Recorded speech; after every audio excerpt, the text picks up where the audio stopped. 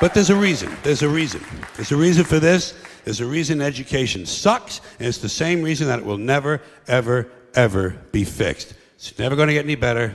Don't look for it. Be happy with what you got. Because the owners of this country don't want that. I'm talking about the real owners now. The real owners, the big wealthy business interests that control things and make all the important decisions. Forget the politicians. The politicians are put there to give you the idea that you have freedom of choice. You don't.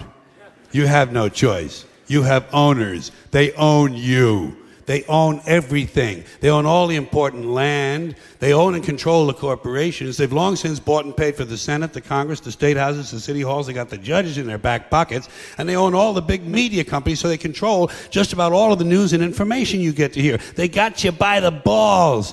They spend billions of dollars every year lobbying to get what they want.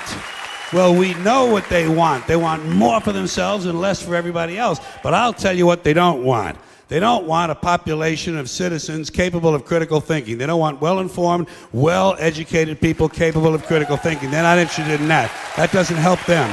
That's against their interest. That's right.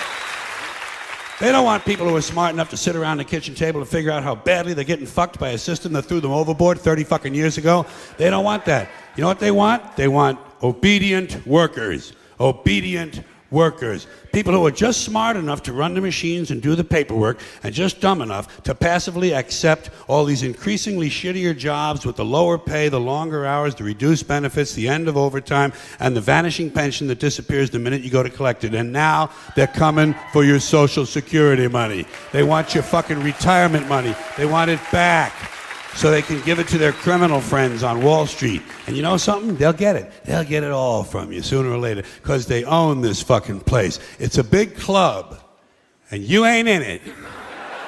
You and I are not in the big club.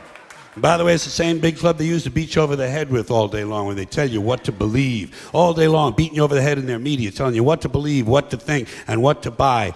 The table is tilted, folks. The game is rigged. And nobody seems to notice. Nobody seems to care. Good, honest, hard-working people, white collar, blue collar, doesn't matter what color shirt you have on. Good, honest, hard-working people continue. These are people of modest means. Continue to elect these rich cocksuckers who don't give a fuck about them.